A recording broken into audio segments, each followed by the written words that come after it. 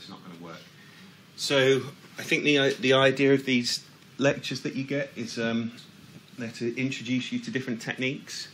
So I'm guessing you've had a series of these, and this is the last one on different sorts of techniques. So I'm going to talk to you about something called chromatin immunoprecipitation. I'm guessing not many of you have heard of chromatin immunoprecipitation. So it's a tool that you can use to measure the binding of proteins to DNA. Okay, so before we even get on to that, which is going to be kind of the main thrust of what we're going to talk about, I'm going to talk to you first about DNA binding proteins, specifically transcription factors. And I should say up front that actually a lot of what I'm going to tell you is actually pretty much everything I'm going to tell you is specific to bacteria. Okay, so don't get confused, with other domains of life. So that's something that people often do, mix up things that happen in bacteria and eukaryotes and archaea, things like that. So everything I'm going to tell you relates to bacteria. So we'll start off by having a quick chat about transcription factors, how they bind to DNA, what they do when they're bound to DNA, and what their function is inside cells. I'll probably also give you a brief overview of some older techniques that we used to use to study DNA binding proteins and transcription factors to kind of put chromatin immunoprecipitation into some sort of context. And then I'll talk to you a little bit about analysing the data that's generated from ChiP experiments. So I'll also give a similar lecture to a different module, and they follow the lecture up with a 3-hour workshop. So obviously you're not going to do the 3-hour workshop, but I will give you the same information that I give to them. So if you did want to go away and look at some real data generated from these sorts of experiments, that will be available to you, and you can kind of go away and have a look at it in your own time. But that's a kind of optional extra. So I'll just quickly take you through what the data analysis looks like to start with. Okay, so who knows what transcription factors are and what transcription factors do? Yeah. Well, they regulate transcription by binding to DNA site. Okay. Do you know any bacterial transcription factors specifically?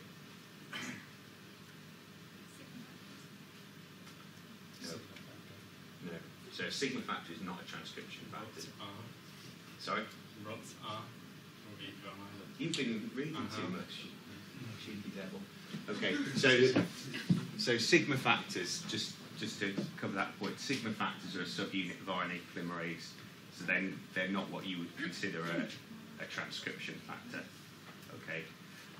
So you mentioned rutar. Rutar is a bit of an obscure one. So has anyone heard of any other? Probably the most famous transcription factor of all is a bacterial transcription factor. Yeah, I think I heard you. Yeah, so there's the lac repressor. Actually, it's lac-I, which is okay. But often repressors have got R at the end. So like rutar, for example, is the rut operon repressor. Yeah, so lac-I is a repressor protein. So what does lac-I do? What the lac repressor do? Anyone help her out?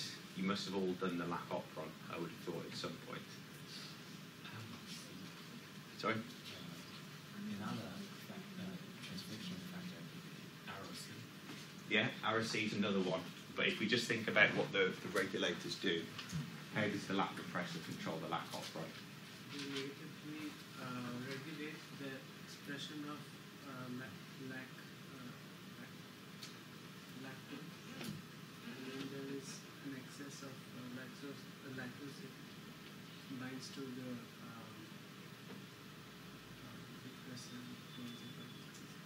Okay.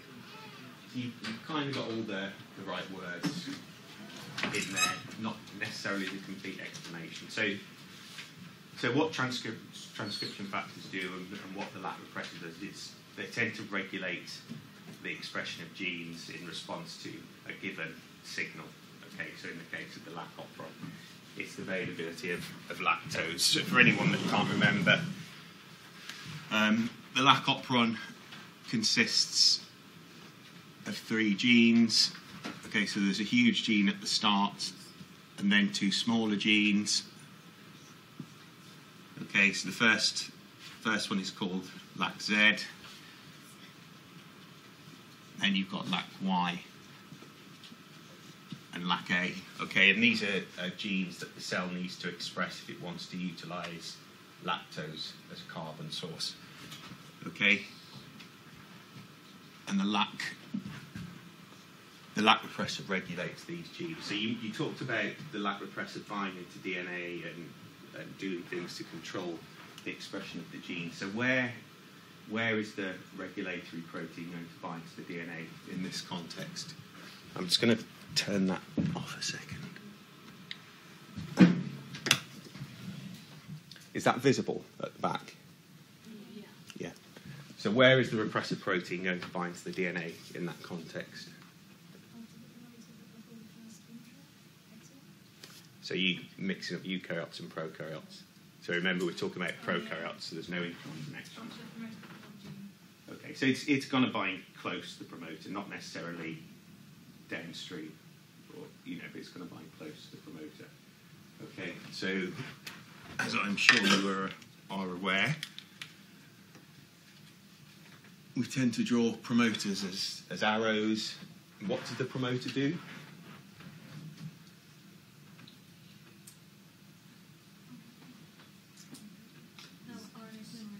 Okay, so the promoter recruits RNA polymerase. So if the promoter's free, RNA polymerase can bind, transcribe the genes, and make a transcript, and the genes can be expressed.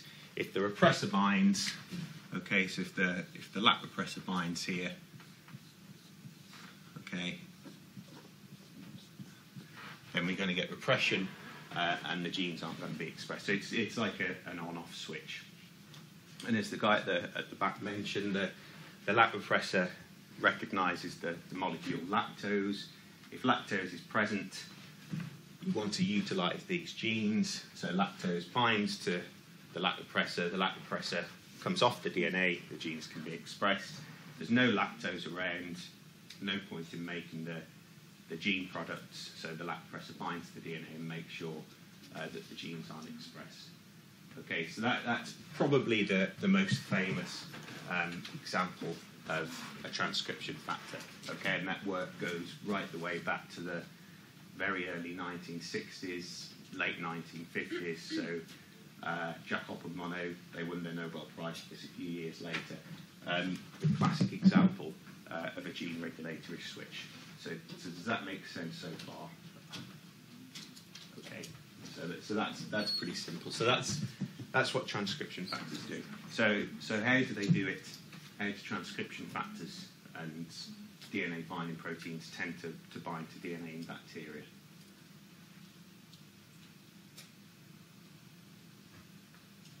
Yeah. You got your hand up? They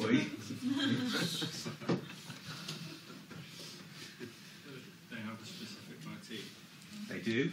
Any idea? Helix Helix and helix motif. That's right. So not all bacterial transcription factors bind to the DNA in this way, but lots of them do. Okay, so it's probably the most common way in which bacterial transcription factors interact with the DNA. And it's this motif called the helix turn helix. Okay. Do you know why it's called the helix turn helix?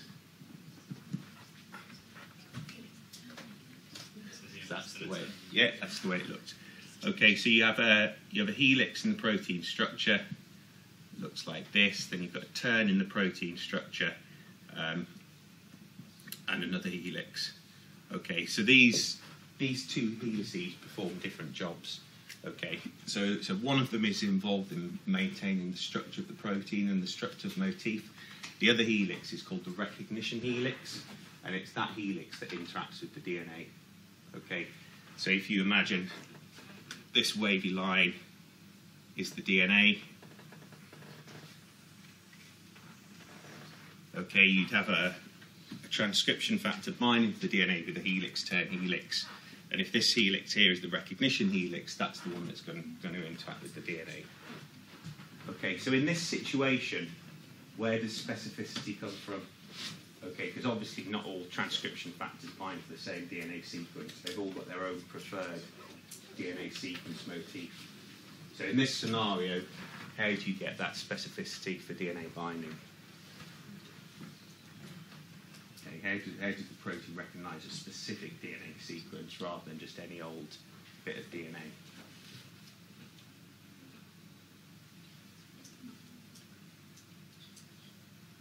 Someone have a stab. The residues on the recognition units would be able to form hydrogen bonds, is it?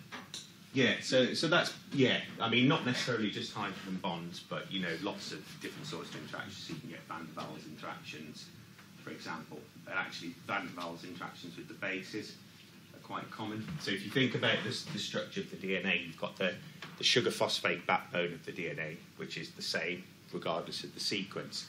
But then you've got the bases that give the DNA its sequence. And it's the bases, recognition of the bases, that allows the protein to recognise specific sequences. So if you imagine you've got amino acid side chains kind of protruding from this helix, okay, they can recognise specific bases.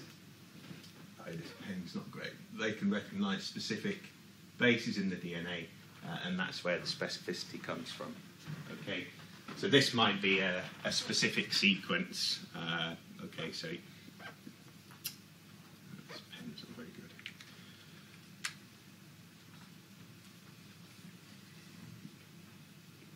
okay, so let's say it's the sequence TCAT. Okay, so there'll be specific amino acids in the protein that recognise those bases, and that's where the specificity comes from. You do also get non-specific interactions, okay, that kind of tighten up the binding, so you'll often get non-specific electrostatic interactions with the DNA backbone, for example. So they don't contribute towards specificity of binding, but they do kind of tighten up the interaction. Okay, so lots of bacterial transcription factors bind to DNA in this way, or using variations of this motif. They've got a helix-turn helix motif that sits on the DNA in the major groove of the DNA double helix and contacts bases, and it's the interactions between the protein and the bases that give you specificity. So, does anyone know what I mean when I talk about palindromic DNA sequences? Okay. Enlighten us. So palindromic sequence is when you read it, it's read the same both ways. So Okay. the sequence like TAT is the same backwards to TAT. Okay. So if I was to tell you that this is going to be part of a palindrome, what would the sequence down here be? Sorry? So if I was going to tell you that this is part of the palindrome, what's the other half of the sequence going to be? So it would be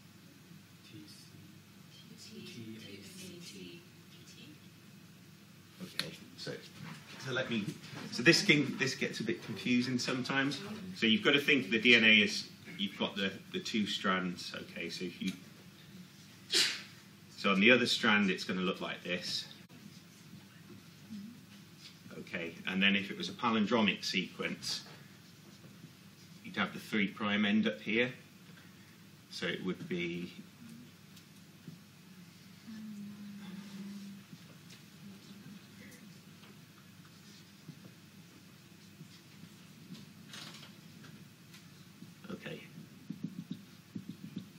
So it can get a little bit confusing, but the vast majority of bacterial transcription factors bind to palindromic sequences. So why do you think that's the case? So if you look at what I've drawn, yeah, exactly right. So most bacterial transcription factors will bind to DNA as some sort of multimer, usually a dimer. So if you imagine you've got another molecule of the DNA binding protein found here. Okay, so here's the other recognition helix making the same interactions with the DNA. Okay, and you've got this kind of mirror image, and that's why you've got a palindromic DNA sequence that the protein binds to. Okay, does that make sense so far? Can you repeat that? Which bit? So I understand the palindrome bit. Yeah.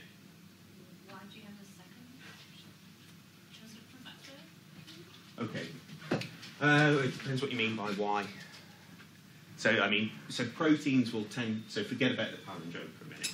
So proteins will tend to bind to DNA as dimers because it gives you a kind of, it's like holding on with two hands instead of one. It's a tighter interaction. And because they're bound as dimers, and each half of the dimer is recognised in the same sequence, that's why you get a palindrome. Okay? So it's like you've got one hand there, and then you've got the other hand there. Okay? Like holding onto the DNA like that. So is each one holding on to the other strand? Or? Yeah, so it's kind of a mirror image. Well, so if this is interacting with bases on the top strand here, the same subunit will interact with the same bases on the bottom strand. Okay. So the way to understand it is to just go into the PDB and look at the structure of one of these things. In fact, I can dig one out for you if you like. Are all transfactor in bacterial system function similarly? Not all of them, but lots of them. It's the most common.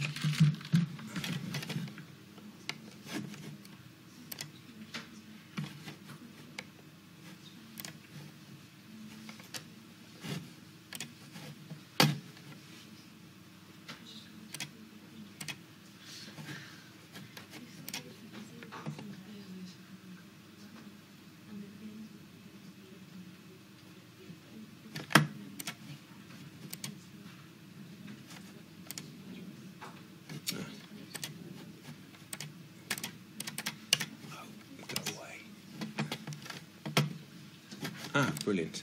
Okay. So this is a transcription factor called CRP, okay, which you may have heard of. So actually CRP is also a regulator of the lac operon. So the regulation of the lac operon is a bit more complicated than just being the lac oppressor. Actually, it doesn't matter what the protein is. So if you look, I don't know if you can see, so here's one recognition helix here. Oops, get rid of that. So here's one recognition helix here. You can see it's sat in the major groove of the DNA.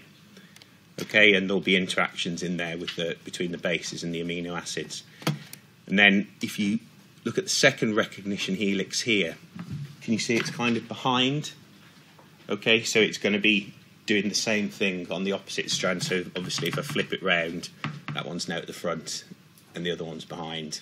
And that's why you've got a palindrome. So you can see that, you know, the complex is symmetrical. Does that make sense? Yeah. So if you, I mean, this file's easy to open if you want to go and have a look at it. So just Google CRP PDB, and you should be able to find this pretty easily.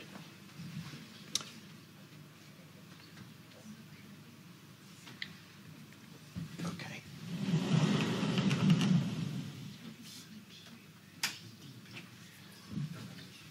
Okay.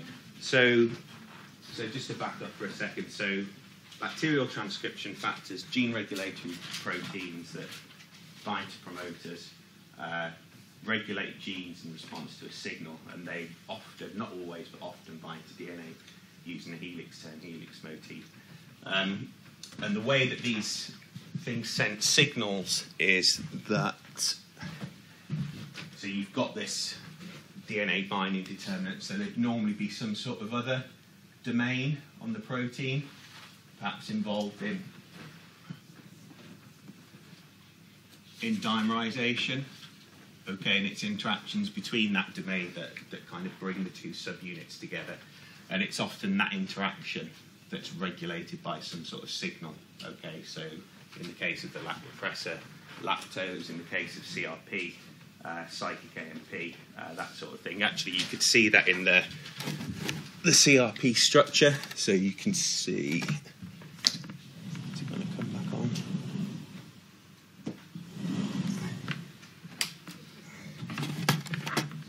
So you can see just here, this is the dimerization, the two dimerization domains here in blue, and this little molecule you can see in here is a molecule of psychic AMP. Okay, and it's that binding to psychic AMP that allows the two monomers to dimerize and bind to the DNA. Okay, so that's one example of that behaviour.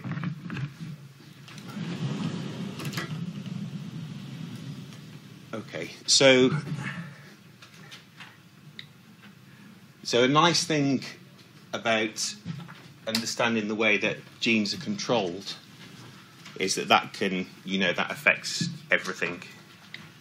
Okay, so all genes need to be regulated, from genes involved in central metabolism, genes involved in stress responses, genes involved in making toxins if you've got a pathogenic bacteria, genes for antibiotic resistance. All these things need to be regulated. Okay, so you can understand a lot about a lot of different cellular processes by studying the process of gene regulation.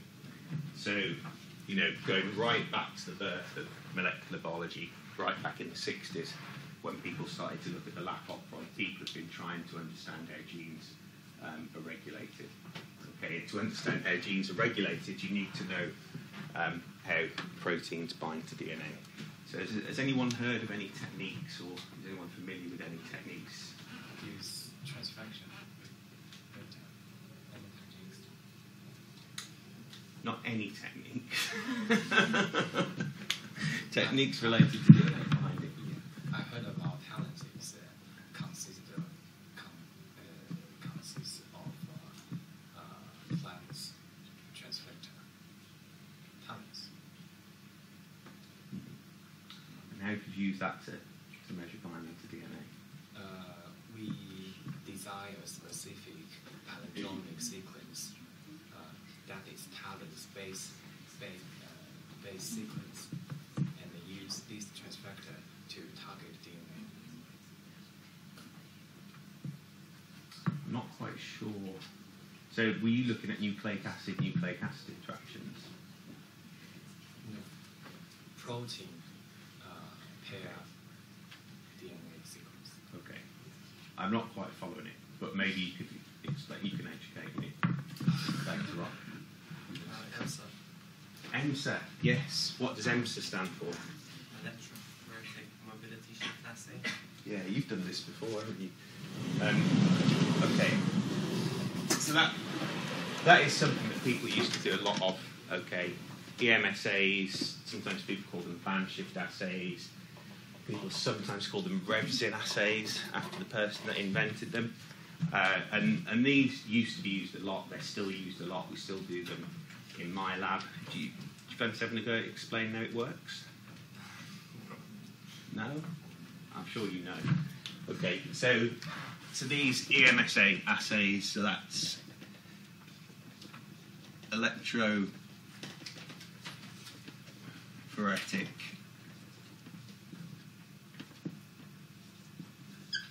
mobility shift assay. EMSA, sometimes called band shift assays. So they work like this. So you've got a gel. Okay, and you've got a. Okay, so let's say you've identified a new DNA binding protein. You don't know what it does, but you've got reason to believe that it regulates, I don't know, metabolism of a certain sugar. Okay, so you might have identified a promoter of the genes involved in that particular sugar, and you could take that DNA fragment and you could load it on your gel, run that DNA fragment on the gel, and you get a band on the gel. Okay, so I'm sure you've all done that at some point. Run a gel, get a band of DNA. Okay, what do you think is going to happen to that DNA band if you add protein to the DNA that binds to it before you run the gel? Think it'll stay at the bottom? Okay, so we know at the top and the bottom is the gel's running in this direction. Okay. Okay, so where do you think it'll stay? So it might not necessarily stay right at the beginning, but it will have a different mobility. Okay, it'll have a different mobility. Okay, and this is why we call them band shift assays. Okay, because the position of the band shifts on the gel. Okay, so actually they don't always run more slowly. Okay, so sometimes they'll run a lot more quickly than the starting DNA fragment. So this is just an interesting aside, but can you think why that might be? Did you notice anything about the DNA in that structure CRP that I showed you?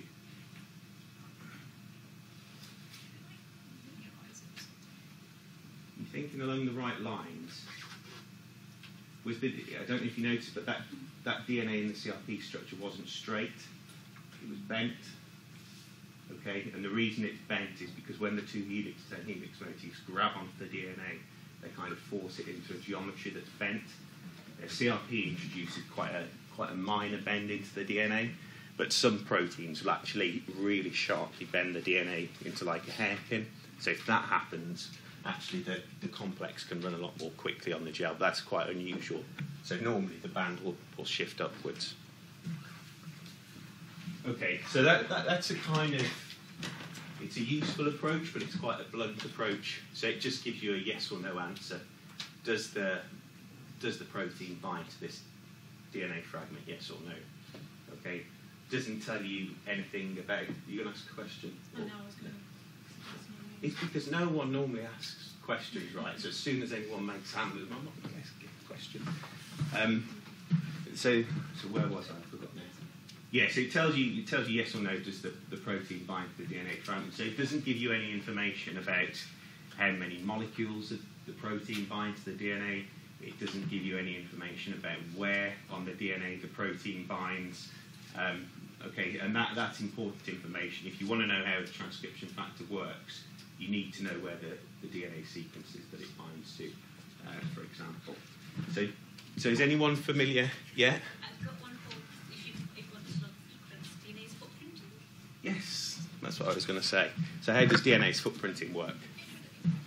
So you have the sort of DNA, so you cut it over DNAs, and you know these DNAs, and then you do the same thing for another strand, but with the protein bound to it, and then you run it on a gel, and when there's a blank space where the DNA has not been cut, is that where the essential sequence would be? Yeah, yes, that's pretty much it. So it's kind of like doing the same thing. So you have your DNA on its own, your DNA with the protein bound, but before you run those complexes on a gel, you treat them with DNAs. Okay, so has everyone got that down? I think.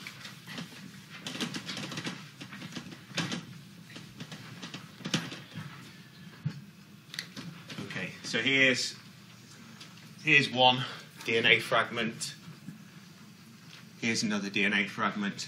I should say that when I draw a line like this, I'm talking about double-stranded DNA, in case anyone gets confused. So this is just a double-stranded, two double-stranded DNA fragments. So we've got one where our protein is bound, okay, and in the other case we've got no protein.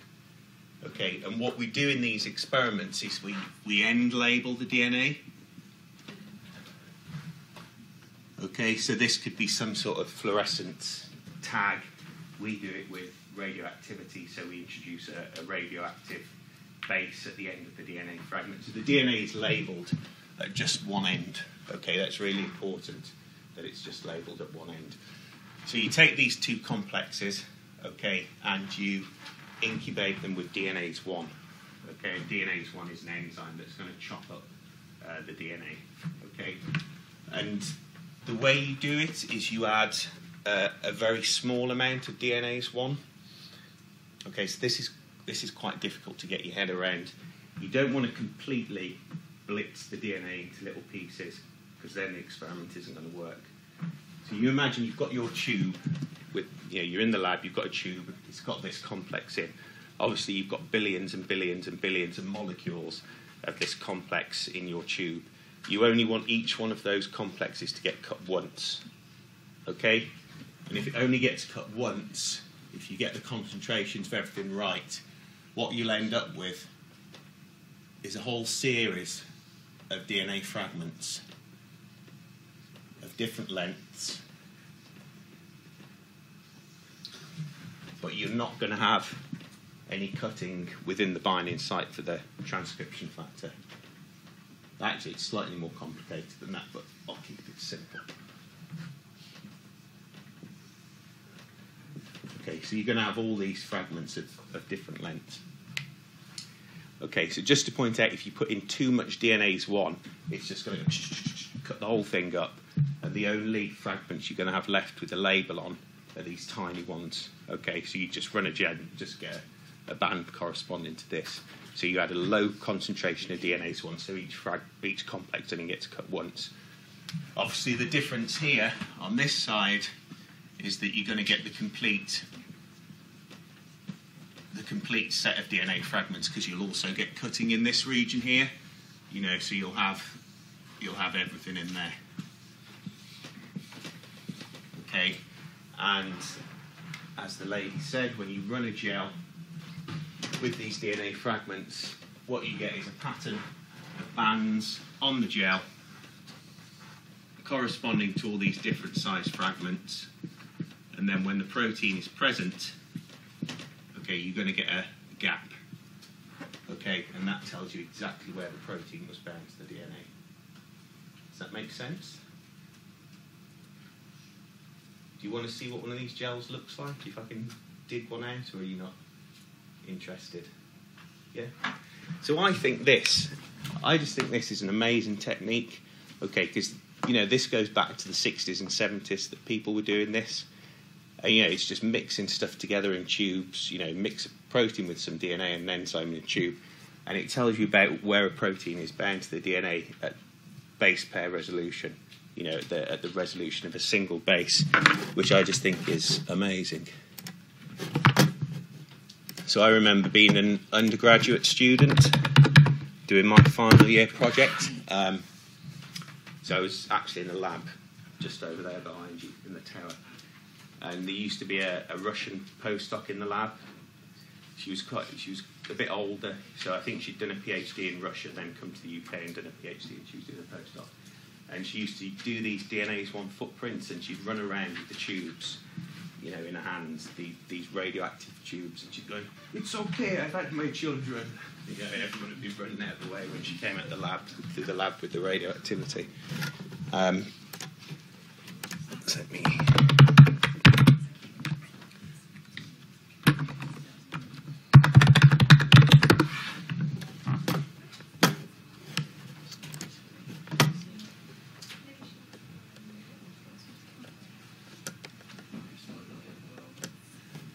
Okay, so that's not a bad one.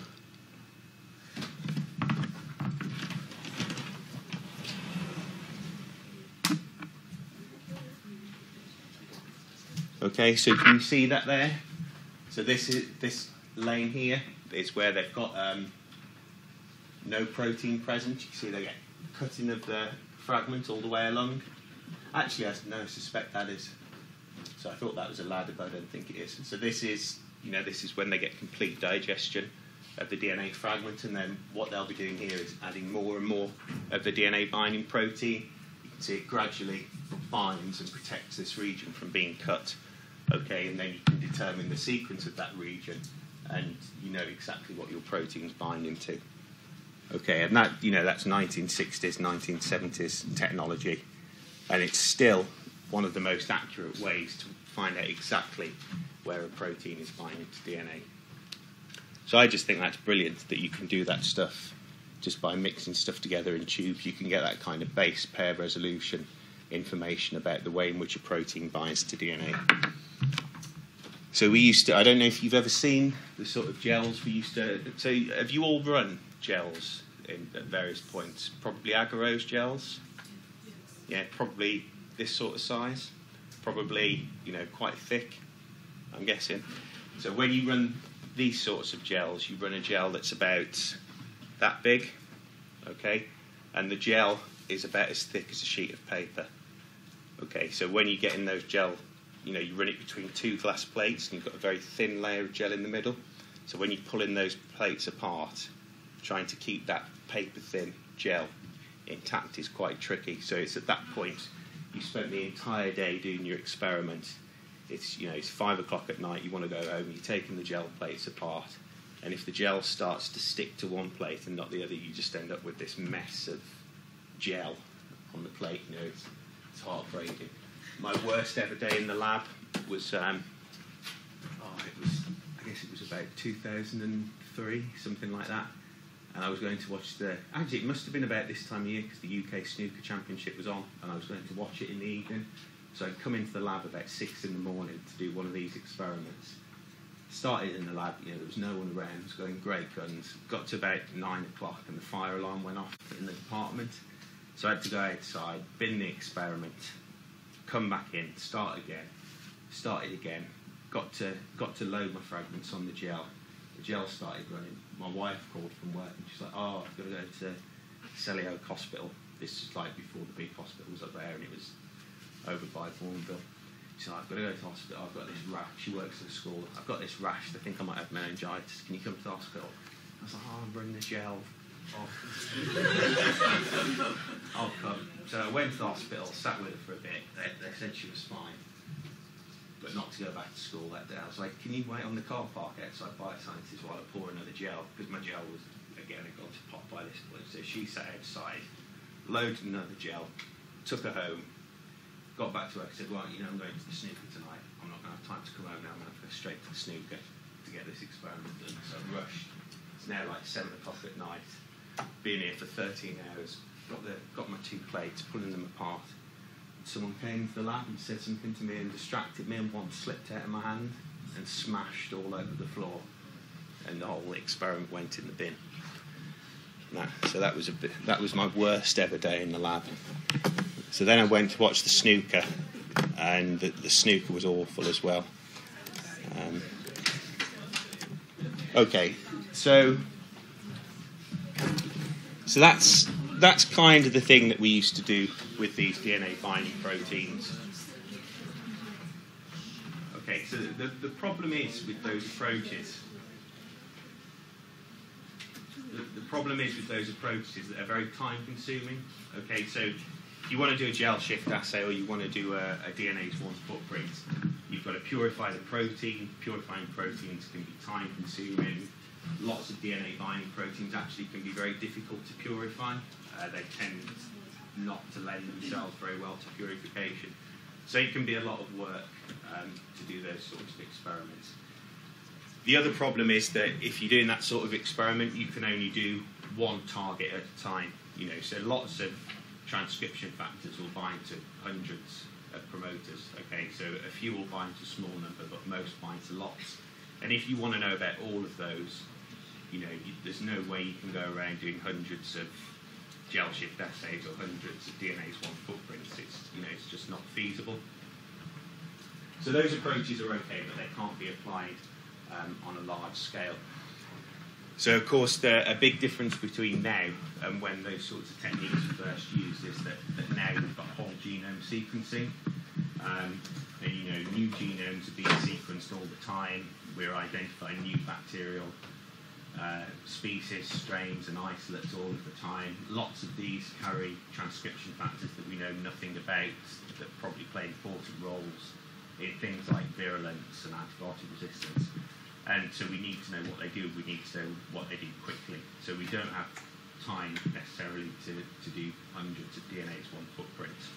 So we need techniques that can look at DNA binding events, you know, on a large scale across a whole chromosome quickly. Okay, so we can work out what these things do. So that's where chromatin immunoprecipitation comes in. So the benefit of something like chromatin immunoprecipitation is that it can be applied on a chromosome-wide scale. Okay, so you can look at all of the potential binding sites for a given transcription factor in just one experiment. Okay, so that's a huge advantage. Another advantage is that things like gel shift assays and DNase 1 footprints, you're doing everything in the test tube. Okay, so you've isolated the DNA, you've isolated the protein, you've taken them away from the rest of the components of the cell, and you're just looking at the interaction between the two things. Of course, in the cell, things are way, way more complicated than that. And you can't take those extra complications into account in these in vitro experiments where you're just looking at things in the test tube.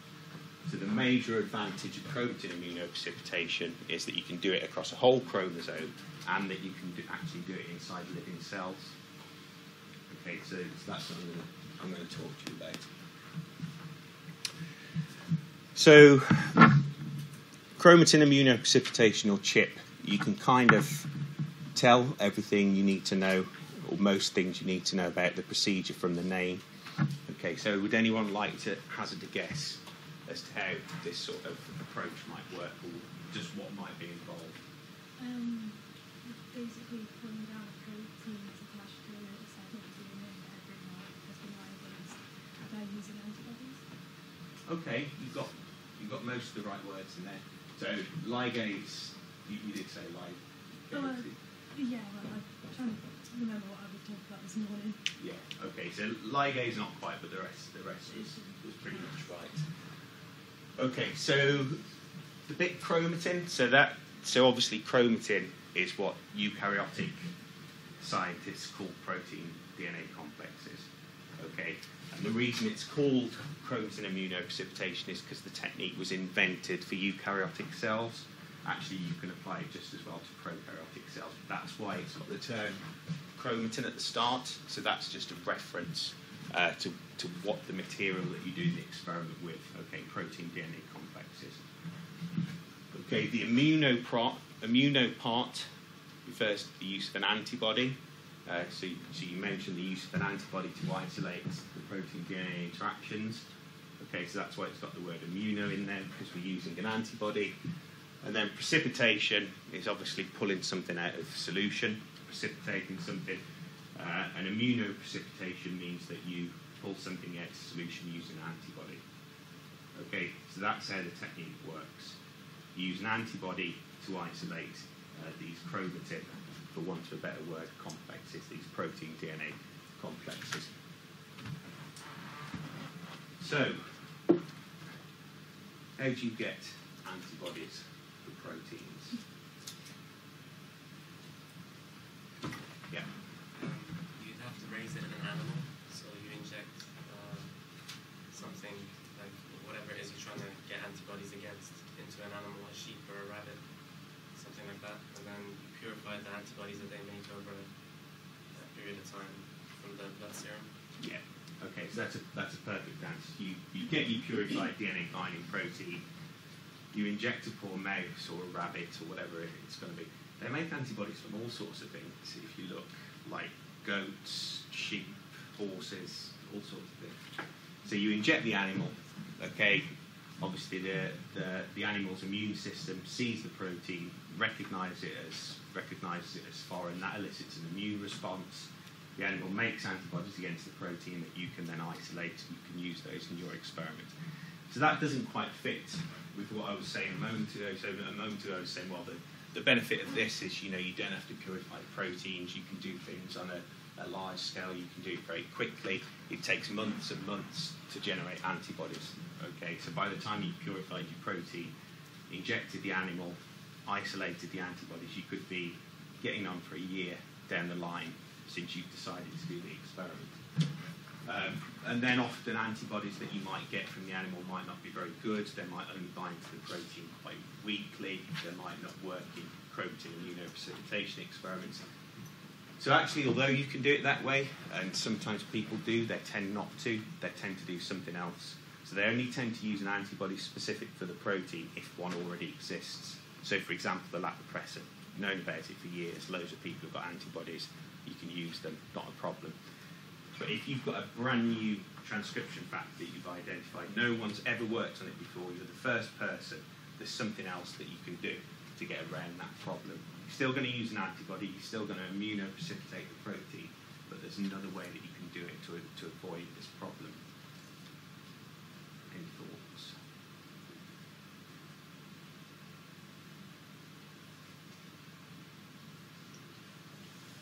Any ideas? You thinking about something? What do you think?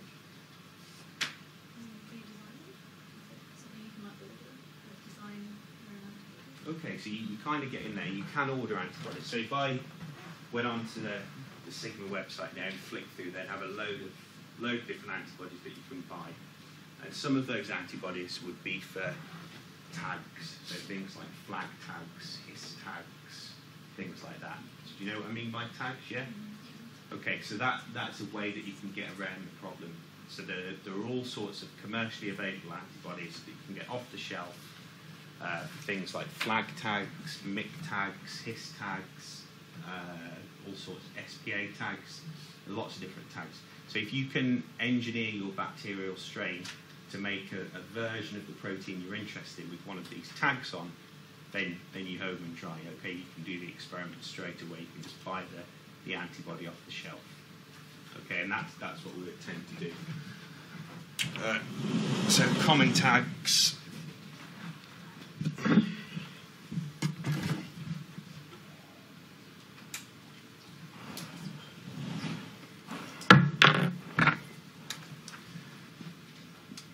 Common tags: MIC, flag, his, SPA. There are all sorts of different tags. So when we do these sorts of experiments, we tend to use either a flag tag or a MIC tag. Okay, so this is a great way to get around the problem. Okay, so you've got your strain, you've introduced your tag. Maybe you were lucky and you've already got an antibody that you could use. So this is how the experiment goes. Okay, so you've got your bacteria. So this is my crude diagram of a bacterial cell. So you've got your cell with all the DNA inside. So the DNA is this white ball of string, and then all sorts of different proteins bound to the DNA. Incidentally, does anyone know what this structure is called in a bacterial cell? So bacteria don't have a nucleus, but they do have this structure, which is the nucleoid. Okay, so the nucleoid is the name for the folded bacterial chromosome.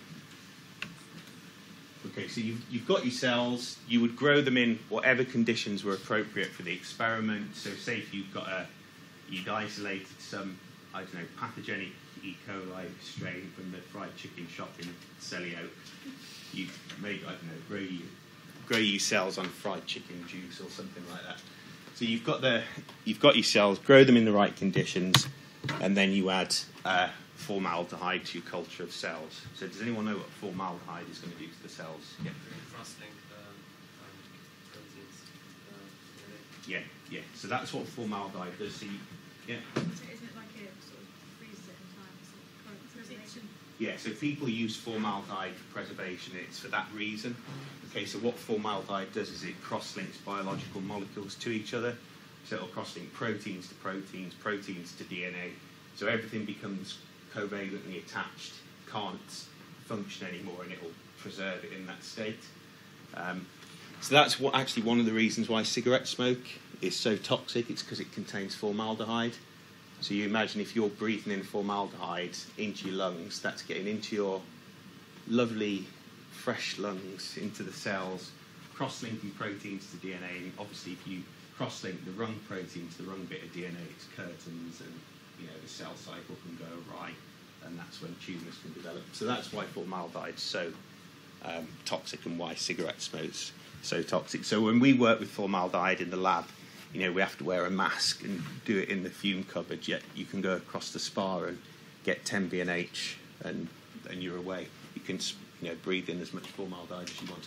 So you add the formaldehyde, and within minutes, okay, various proteins have been cross-linked to the DNA, and this is going to be all of the proteins bound across the chromosome, not just the one that you're interested in. Okay, so at the moment, this is all still within the cell envelope.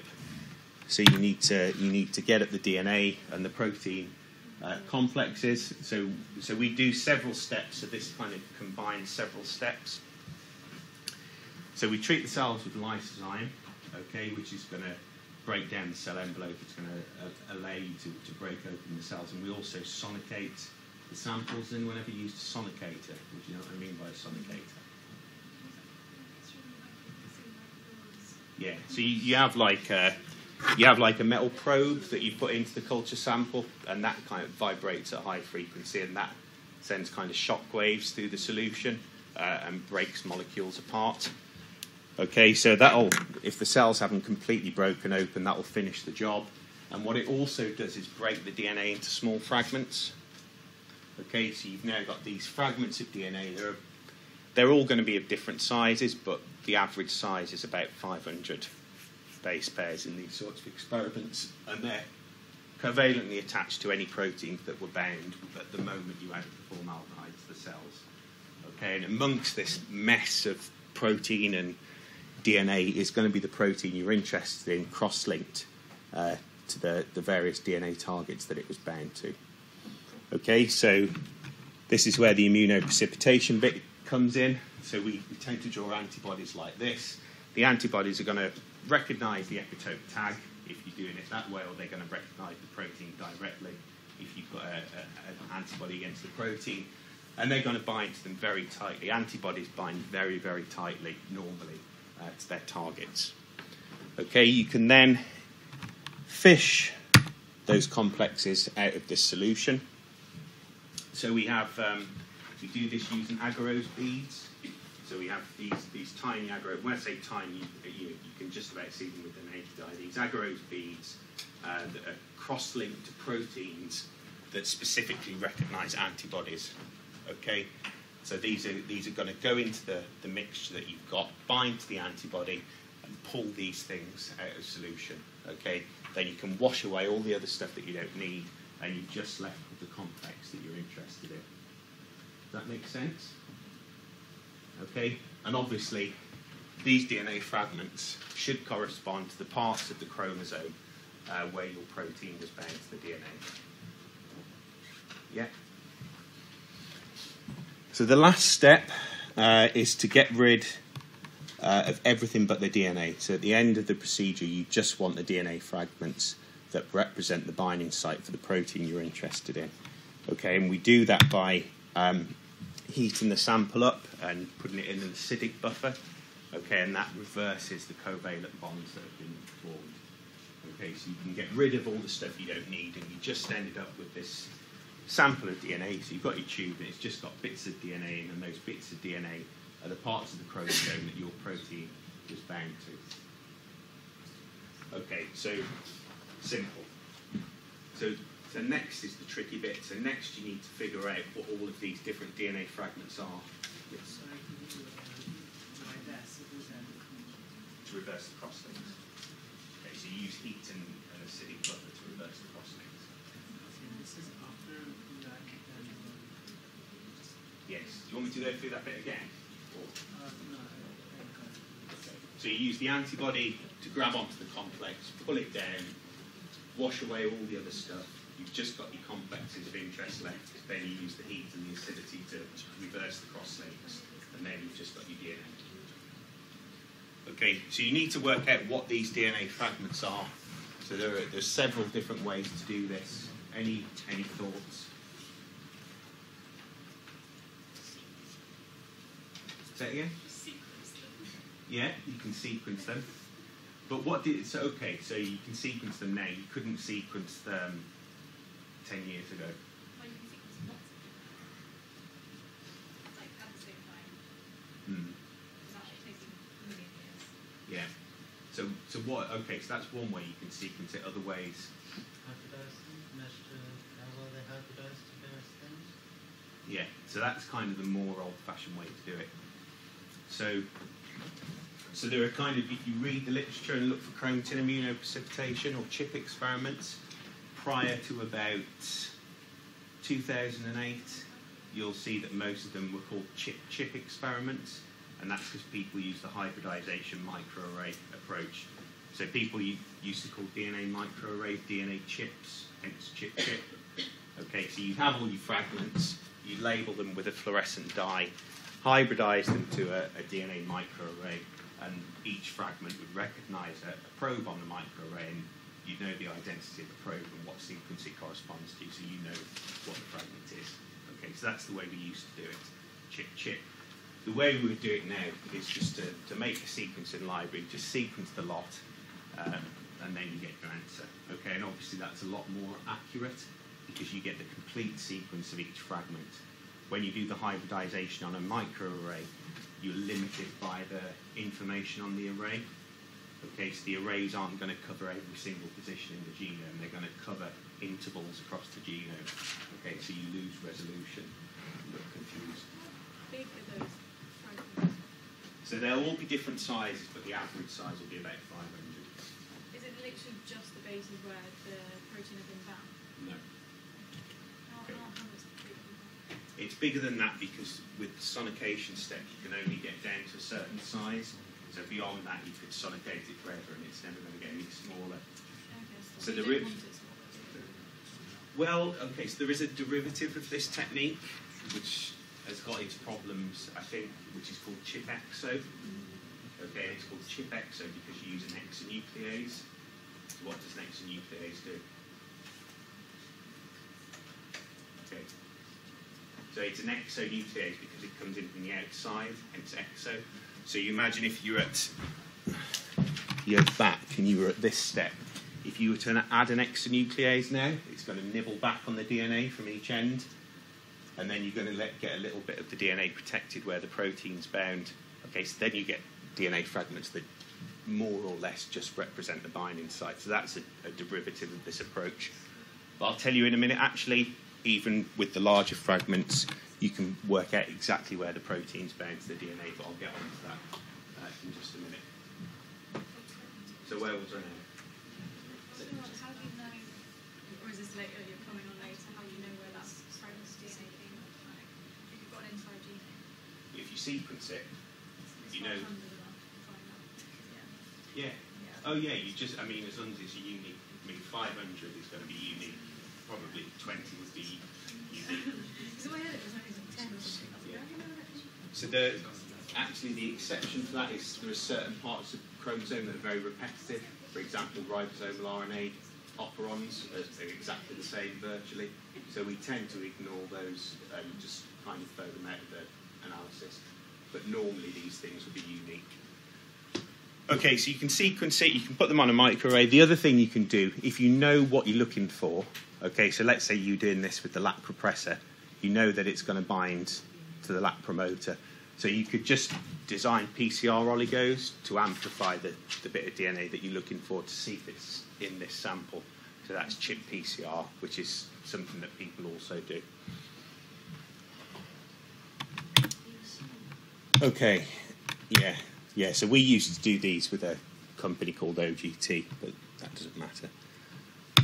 Okay, so you were talking to me about how you know where the protein's bound to DNA. So I think what I will do is just show you what the data look like. Okay, so this is some real data that we generated. So this is from microarrays, but ChIP-seq data looks very similar. So on this axis, you've got the position on the chromosome, and then this axis is telling you about the abundance of that particular DNA fragment. Okay, and you can kind of go across the whole chromosome. So this is the E. coli chromosome, and it looks like this. And you get these various peaks, and that's telling you that you've pulled out that section of DNA from the experiment.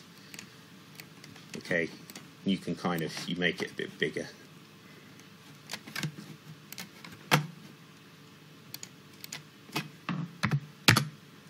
You can see the shape of the peaks if you zoom in a bit. Okay, so you see there you've pulled out that section of DNA, and the reason you get a peak that's that sort of shape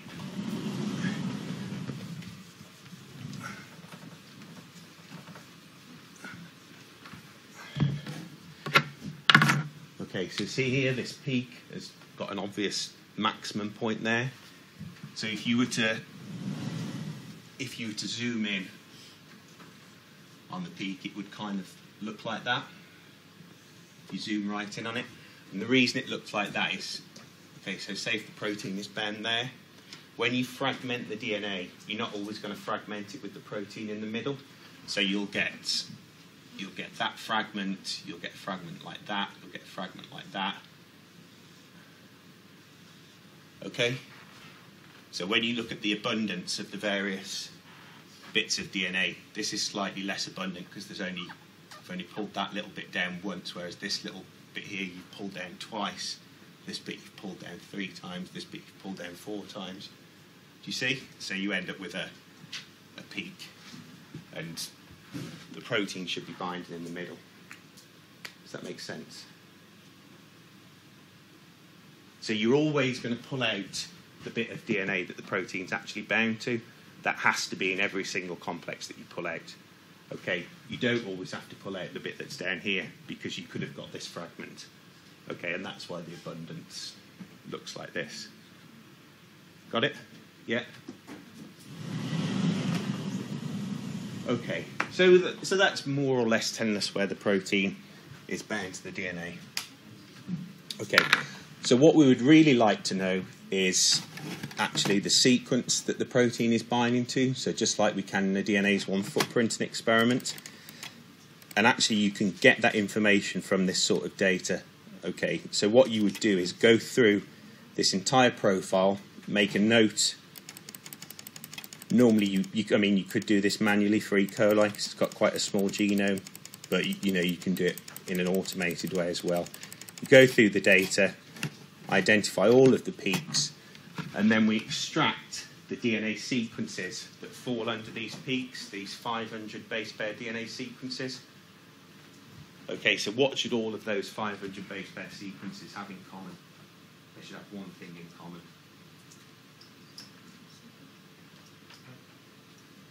Yeah? What sequence?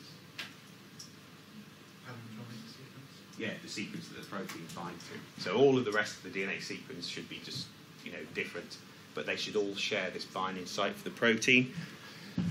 Okay, so if you do that for this data, these are the sequences that you get. Okay, so these are the sequences, the DNA sequences under each one of those peaks. Okay, and then you can put those sequences into various, there are various things that will analyse them for you. So the one that we use now is called mean.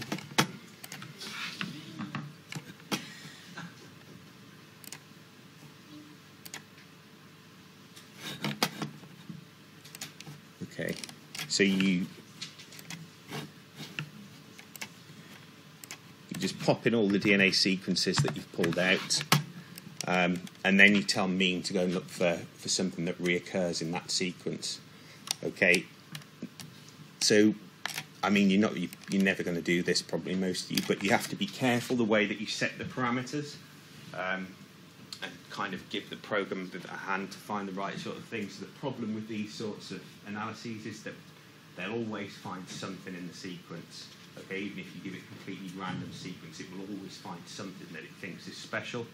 Okay, so you kind of have to use what you know about DNA binding proteins to kind of give the program a bit of a helping hand. So we know, for example, that it's likely to be a palindrome. We know that the maximum width, because it's the case for most bacterial transcription factors, we know that the width is going to be between about 10 and 20 bases. Okay, but once we've given it that information, it should be able to find the motif. Okay, so I don't know how long this will take. Mean works really quickly in the morning, and then by the time you get to the afternoon and all the Americans start to wake up, they start to use it, and it really slows down the surface. So I'll just leave that running, and hopefully it'll spit out an answer soon. Okay, so what mean's doing now in the background is looking at each one of those sequences, and it's aligning them in all possible combinations, and it's trying to find some sort of motif in those sequences that occurs more than you would expect by chance. Okay, I'll let that run in the background. So these are actually experiments that we did with the Japanese visitor to the lab in about 2007. Which is a guy called Tomohiro Shimada, and he came from a lab in Tokyo.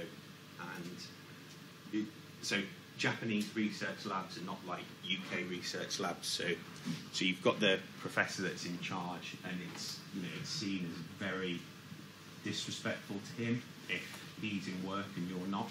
So you have to get to the lab before him, and you can't leave until he's gone home. Okay, so these guys work like crazy. And so when Tom Hero got here, he was like, oh, I'm just going to take it easy. So he'd come in for like a week, he'd do an experiment, and then he'd bugger off to Amsterdam for a fortnight or something like that. And we've got his boss on the phone saying, where is he? What's he doing? And we're like, we don't know where he is. But anyway, he did these experiments and got them to work. Actually, the nice thing about it was, at the time he came, he got a paper that was in review. And they thought they knew what the binding site was for this protein, so they kind of used the old-fashioned approaches. They'd done a few footprints and that sort of stuff. And they thought, on the basis of a small number, I think it was 2 or 3 targets, that they could see what the motif was. And actually, when we got all of the ChiP data and we got all of the targets for this protein, we could see that it was actually slightly different, and it was actually binding to a palindrome, so they didn't think it was a palindrome, they thought it was something else. But actually, it turned out it was. So I think his boss eventually forgave him. But hopefully this will work. If it doesn't, I can show you his paper.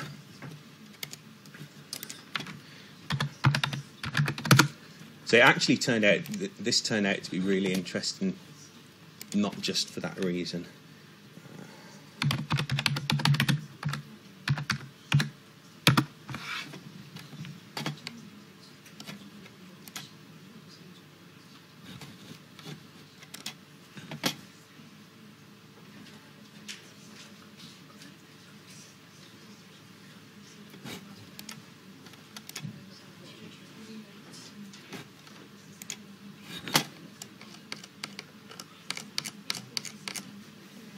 Okay, so there's the ChiP data. He actually checked all of them by doing these electrophoretic mobility shift assays. Okay, and that's the motif that it binds to. Okay, so you can see it's a palindrome, so TTG, ACCA. On the other strand here, TTG, ACCA. Okay, so the reason that they got confused and kind of slightly tricked by this is because if you look at the sequence, it kind of looks a bit like a direct repeat in parts as well. So this part here, TTG, is kind of similar to this bit here. Obviously this has got an extra G, and then this bit here, AC, is a bit like that bit there, TC. So they thought it was an imperfect direct repeat because they were just looking at a very small number of targets. But when you look at them all together, you can see that it's this perfect palindrome. Yeah.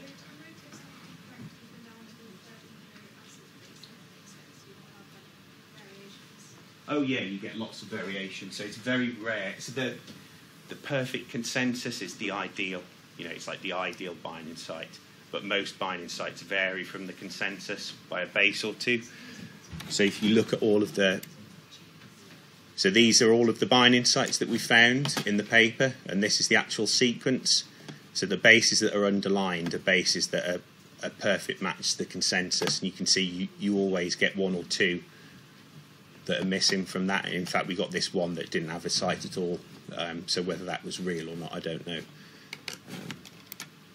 Yeah, this is running too slow, I think, for us to look at today. But that's the motif that he got, anyway. So what do you notice is weird about those peaks? There's something that is very weird and was completely unexpected when we did these experiments. I think right back to the start when I asked you about where transcription factors would bind with respect to genes.